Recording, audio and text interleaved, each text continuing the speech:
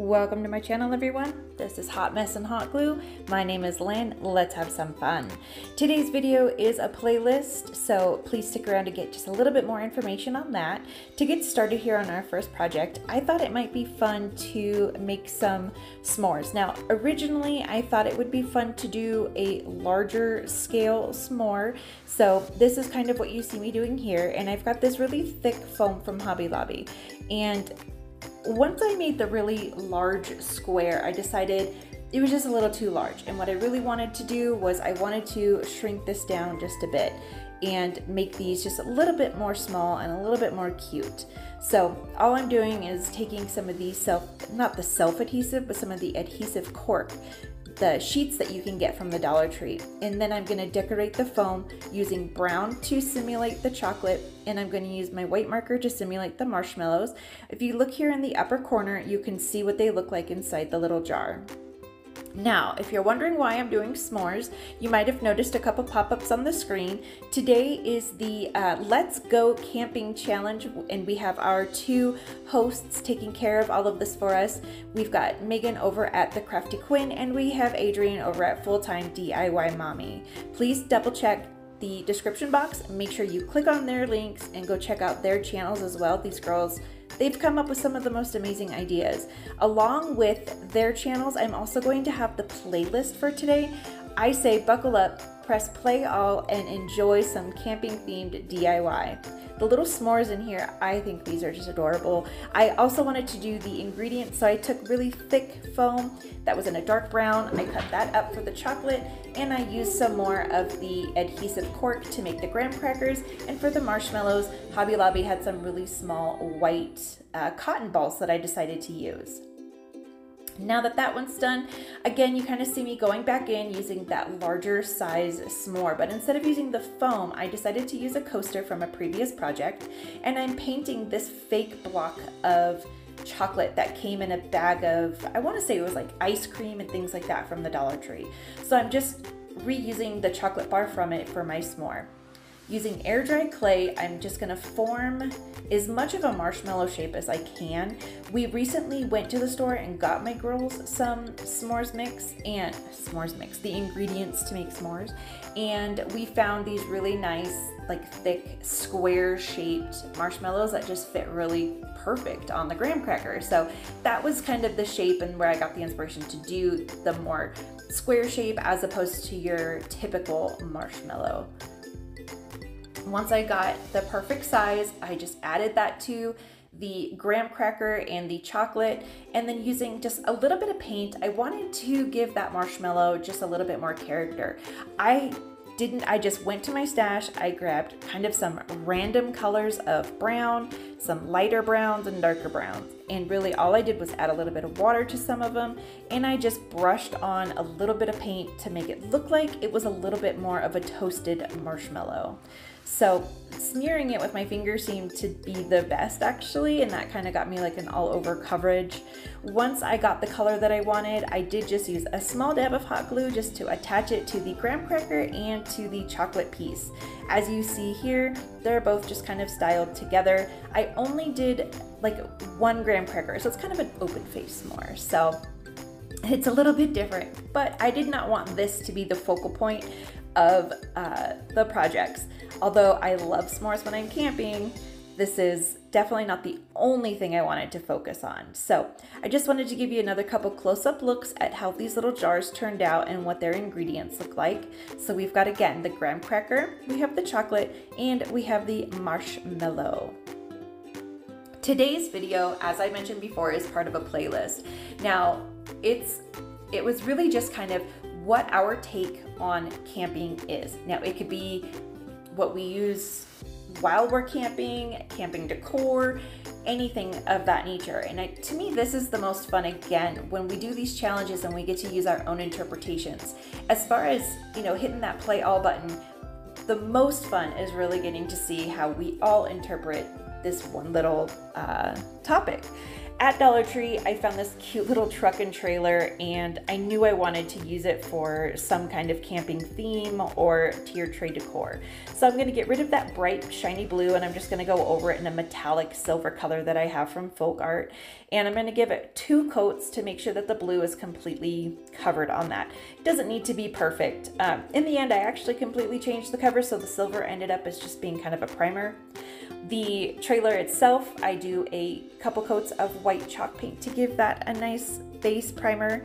And then I wanted to go in with a more vintage look, not necessarily vintage, but just old and rustic. You know, when I think camping, I think we're getting dirty. I think we're out in the woods. And so what I wanted to do was take these browns and distress it, and then I wanted to take some orange and yellow and kind of mix those together and just give some really interesting older colors to this little small trailer that I have here.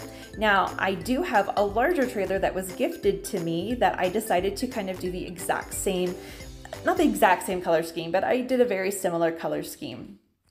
Once all of the paint was dry, I did go back over it with the Waverly Antique Wax, and that just kind of adds a little bit of a rustic kind of used feel. So here's that ceramic that ceramic trailer that I was gifted. And again, we're just gonna do an all over coat with white chalk paint just to make sure that we have full coverage on that. Once that's dry, I'm gonna take the exact same colors, and it's really just a mixture of browns, dark browns, orange, and I believe I want to say maybe tan or yellow. And once I get the coverage that I'm looking for and the colors that I'm looking for, I went back over this one as well, and I aged it using the same Antique Waverly aging wax. And what's fun about this one is it does light up. You can see kind of on the bottom there's a little switch.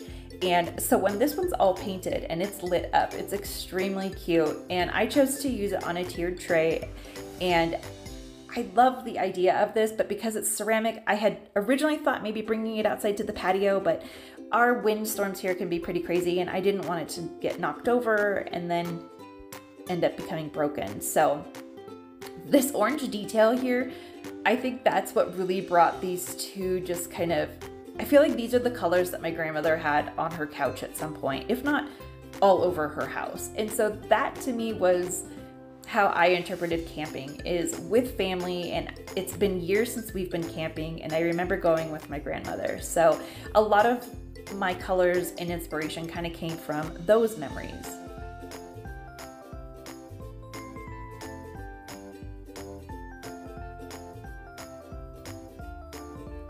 And now that both of these little travel trailers or campers are finished, I just think they look absolutely adorable personally. The little one, I couldn't help but just do an itty bitty version. You know, if it's gonna be tiny, I gotta do it. I just have to do a tiny version of anything I find. So I knew right away when I was gifted the trailer itself, the larger of the two campers, I was gifted that. I knew I was gonna use it for a project similar to this, but I hadn't put anything exactly on it. So it was really fun to use that gifted item. And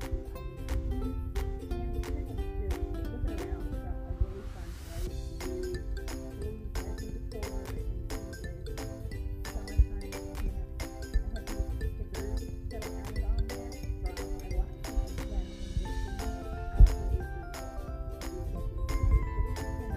absolutely beautiful. Added a little bit of depth to it, like the holiday lights to it. I didn't want to go into too much detail with this, honestly, because it was just, to me, the more straightforward and the simple. I didn't want to take away from the fun part of the camper itself. Again, I'm using another one of these coasters that I got from a previous project in my mystery box challenge. And you'll see here, all I do is I place it on the sticky part of the cork, and then I trim it down so that it'll fit. Now, instead of using these as s'mores, I liked the texture of them, and so one of them I cover in Waverly chalk paint and ink, and then I do the other one in Waverly chalk paint white. Now, I'm using these as kind of a backdrop. As I said, I wanted to use the cork more for the texture than the color itself. So once I got a full coverage, I dug through some stickers that I had found. I found a couple of them at Hobby Lobby when I was there last, and then using deconstructed ping pong game from the Dollar Tree. I used the little posts, and then I used some painted tiny dominoes that I also got from the Dollar Tree, and I just kind of makeshifted a little stand for each one of these little stickers that I liked. We've got the Rocky Mountains since we're here in Colorado, and then on the other one it just says Happy Camper. Now I didn't want the base of these signs to be just this domino, so I just went through with some base filler from the Dollar Tree and I hot glued some teeny tiny little rocks to them, and it just kind of added that extra touch so that it wasn't just this almost straw looking handle to it. But again, I didn't want to distress it. I didn't want to do too much more to these little signs. I thought that they were extremely fun, very to the point. And actually, my friend and I were just saying, we don't normally use a lot of stickers in our DIY. So stepping out and kind of looking at these stickers in a different way was a really fun part of kind of adding new character to these. While I was at Hobby Lobby, I was in the party section and I found these paper straws, and they have a wood grain to them. And so I knew I obviously needed to use them. And I think the kind of first thing that was going to come to anyone's mind is to use them as wood, firewood. And so I did just cut them down, and then on a really thick foam that I was using in the previous projects, I just kind of free-handed the shape of what I thought maybe a flame was. Again, guys, I'm working on this drawing thing. And I cut that out, and then putting a slit through the top of one of them and a slit through the bottom of the other one, I'm able to put them together to make more of a 3D shaped flame. And to make sure that these quote-unquote straws or logs stick together, I cut out a small notch using my utility knife, and then I hot glue those together. Now, I also wanted to make sure that the flames themselves had a base, and so I just traced out a circle, I cut it out, and then just using some brown acrylic paint that I had on hand, I painted the base of this brown, so that way it wouldn't stick out too much, because I knew I was going to go through and add the straws / logs. Now, to glue this little like 3D piece together, I just kind of added a very, very tiny amount using my fine-tipped Sure Bonder glue gun. Fun fact about this glue gun coming up here is this is actually going to be the giveaway item, because we reached 1,000 subscribers yesterday, guys. I cannot tell you how excited I am, and this is one of those items I cannot live without. The detail tip on this, I hardly ever burn myself, and so I really want to gift this to somebody who is crafting and who loves to craft. I'm just taking some oil-based paint markers, because the oil-based will have a little bit more of a shine to it, and I'm just playing around with yellows, oranges, and reds that I have to just kind of create more of a campfire flame appearance. And then again, here you see I'm painting that base one coat over, it doesn't need to be complete coverage, because we're going to place the little logs on there and give it some more character that way.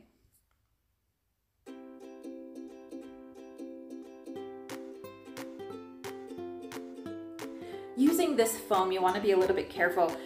You don't want to put too much glue, because it will start to bubble and it will start to melt. However, using just the right amount, I thought that this little fire pit, this little campfire came out pretty cute. It's a little 3D version. I have it both displayed on its own stand, and then also on this little, it's like a fire pit stand that was at Hobby Lobby in the doll furniture section. I could not pass this guy up. I did add it to a couple of the tiered trade decors that I was, I'll show some pictures of that, but this little campfire, it was extremely easy, but for me, I think I was just more proud of it because I kind of just made it up as I went. And now there's nothing spectacular about it. Now, to go with the campfire, there's, we've already done a couple s'mores, but I really wanted to add some kind of like a grilled hot dog element. So using these little skewers that I have from the Dollar Tree, they are toothpicks. And no, I'm sorry, they are not toothpicks, they're like appetizer picks. And so I just broke off the ends of them, and then I just used my air dry clay, and there it is. There's that giveaway for 1,000 subscribers, guys. Using my air dry clay, I just kind of made the shape of a hot dog. I painted it kind of like a reddish color, brownish color, and that's supposed to kind of simulate a little bit of a campfire hot dog, I guess.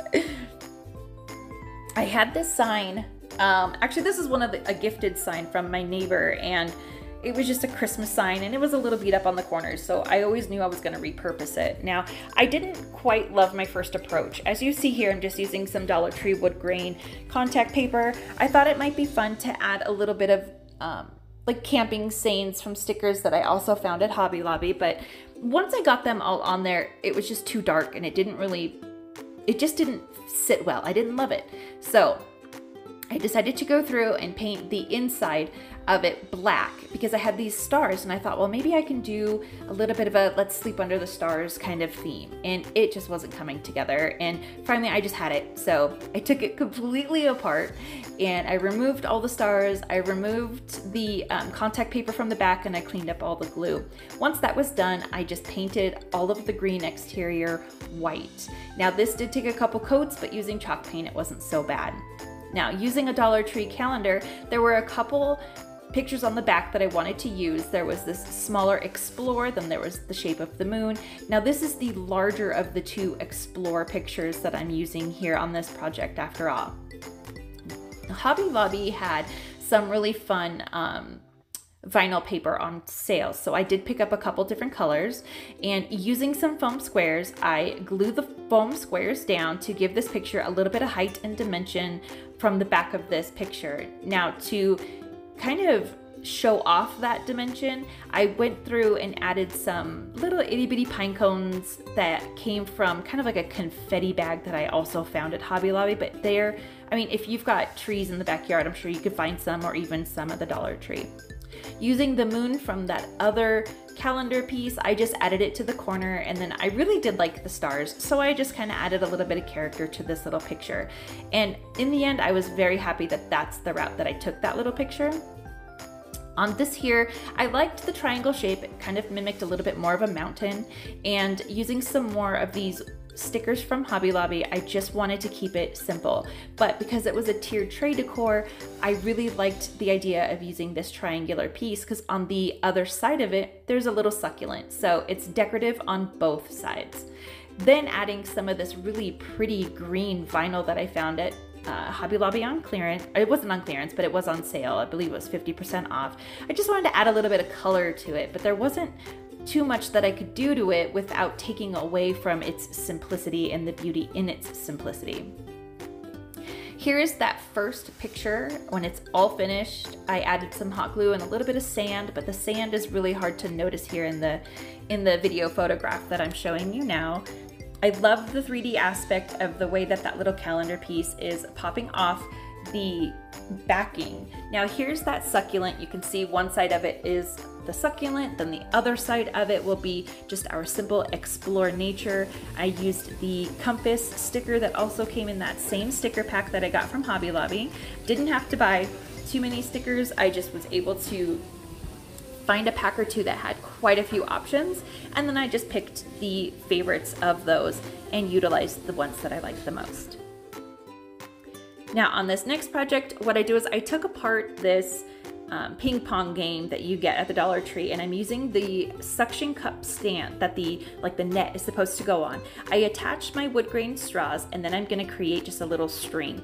Now, I really don't know even really what you would call this, or wholeheartedly what exactly its purpose was, but I had all these like really cute pom-poms in the white and in the light brown, and they just kind of were reminiscent of s'mores. And I had some leftover put together tiny s'mores, like graham cracker sandwiches, and so s'mores or graham cracker sandwiches, same thing. So I decided to make kind of a little, I don't know, like a swag, I guess. I don't know, maybe it's a banner, I'm not really sure. It was just added decor, it was supplies that I had on hand, so figured I would just kind of play around. When you guys, if you know me, if I get in the crafting zone, anything can come out of any of my stash. Now, I did not want the clear suction cup to show through, so the same as I did on the little stands in the picture frames before when I used the dominoes, I'm just taking a little bit of hot glue and these tiny little vase filler rocks from the Dollar Tree, and I'm just giving them one good coat. I'm just sticking them onto the plastic stand themselves. I had tried using sand, but the sand did not work. I ended up removing that and just sticking with the rocks. I have this leftover house shape kind of wood cutout that I got in a big pack at Christmas time from Target, and I got a ton of them. And using that green vinyl, I just lightly press that over the top of it to kind of give it a full coverage. But again, the back half of it is a really pretty natural wood color. I also have this kind of cream colored vinyl that I got at Hobby Lobby also, and I just love the way that the two complemented each other. So for this project, I just simply added some vinyl, I added a sticker, and voila, there you go. You have a very simple, straightforward, camping-esque, you know, the color and the aesthetic of the color scheme kind of goes with camping. Again, just using some leftover items that I had in my craft room. I'm taking these tumbling blocks, I'm taking a strip of leftover vinyl and another sticker, and I'm just gonna create a couple more signs that I can add to my tiered tray. These, I think, are the most fun because you're just sitting there looking at what you have and you're just creating them as they go. But I feel that they do add that little extra pop of color and personality when you're doing small tiered tray decor, such as I am in this video. Now, I really liked the smaller version of this adventure picture, and I just keep trying to use it. However, I just decided I was gonna go with a more home state kind of theme with that. So creating a little stand so that this would stand up on its own, I just attached the Centennial State sticker that also came in my sticker pack.